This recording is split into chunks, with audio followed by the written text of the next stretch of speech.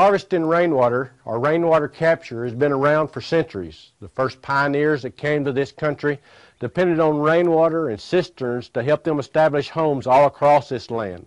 And today there's many nations in the world that are very dependent upon rainwater as their sole source of water that they have to drink. Here there's lots of renewed interest in rainwater for a number of different reasons. One of those is the additives that we have and what it takes to make our water safe to drink. As our population grows, are we going to have enough water to supply the water needs for this next generation and generations to come? Then as we become more conservation minded, it's a way that we can reduce our water bill. And at the same time, we can capture this water and use it on our landscapes, or in this case, I use it for my home. So rainwater has a number of different options, a number of different ways that we can collect it and use it, whether for our livestock, for our wildlife, for our plants, or for our homes.